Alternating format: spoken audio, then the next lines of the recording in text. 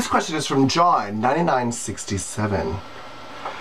Dear Misty, first of all, I love your advice. Now, you didn't like it then? You just like it now? Well, I'm glad you like it now. Just kidding. Now, my boyfriend is a drag queen. When he gets out of drag, it's like a total transformation into another person. He's really insecure out of drag. While in drag, he's totally not.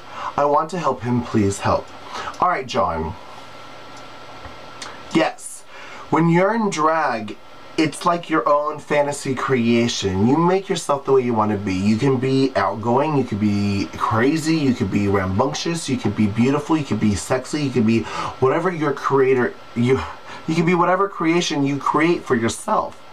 Also, a lot of that has to do with the way people treat us. When I'm out of drag, I'm invisible. People walk by me, people ignore me, and I'm okay with that. I don't need to be on all the time. I'm perfectly fine with being invisible, not a stage personality when I'm out of drag.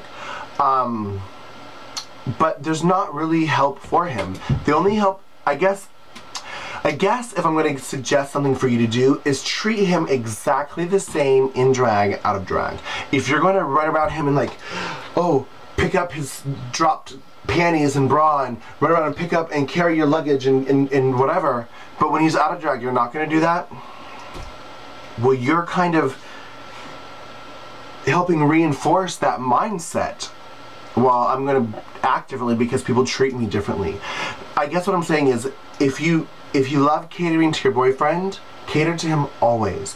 If you don't cater him at all. Be like, bitch, if you need help, yes, I'll fasten your bra. Yes, I'll zip your zipper.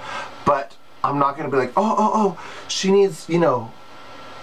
I've seen boyfriends do both. You know, and I've seen boyfriends do both. Just be consistent. Treat him like a goddess always, and that will help him feel more beautiful. And also, as drag queens, we constantly get compliments on our look, or whatever we're doing. Like, oh my gosh, you look so beautiful tonight, or you look amazing, or I love this. But you might not do that as a boy. So remind him that you find him attractive as a boy, and that you love him as a boy, and yeah. That would be what I would say. Make sure that he knows how you feel about him when he's not a drag queen. Loving you is easy.